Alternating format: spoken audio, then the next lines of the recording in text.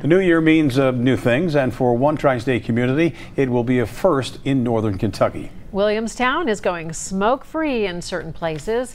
For health workers, it's a great thing, but some business owners aren't happy. Here is Walter Smith Randolph.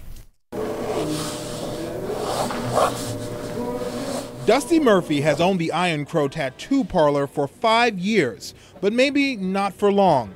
Murphy says the new smoke-free ordinance in Williamstown may force him to close up shop. We are going to look around northern Kentucky as soon as Christmas is over. We're trying to enjoy that with our family and just have a good holiday.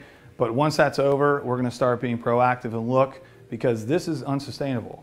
Across Main Street at Hobbies and such, James Menifee is also not happy with the new law. Honestly, I just don't feel that it's necessary that they could worry about something else besides smoking on the sidewalk. The Williamstown City Council passed the ordinance earlier this year. It bans smoking indoors where the public is permitted, as well as outside outdoor patios. The smoke-free ordinance is going to be very negative towards small business, especially specific small businesses.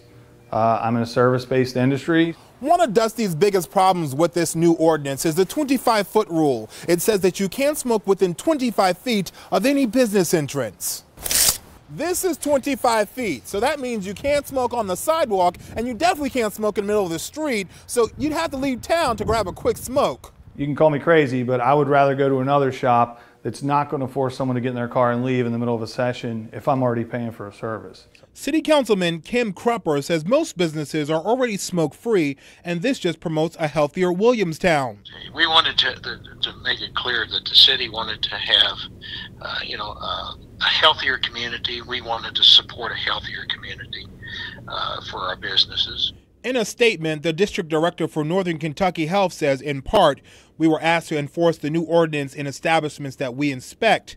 We congratulate Williamstown City Council for taking this important step to improve the health of the community. But here on Main Street, there are no congratulations. Kentucky grows tobacco.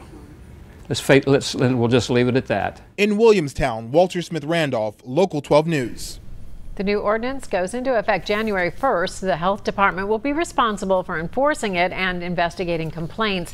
Councilman Cropper also tells us if a business wants to allow smoking inside, they can ask the city for a permit.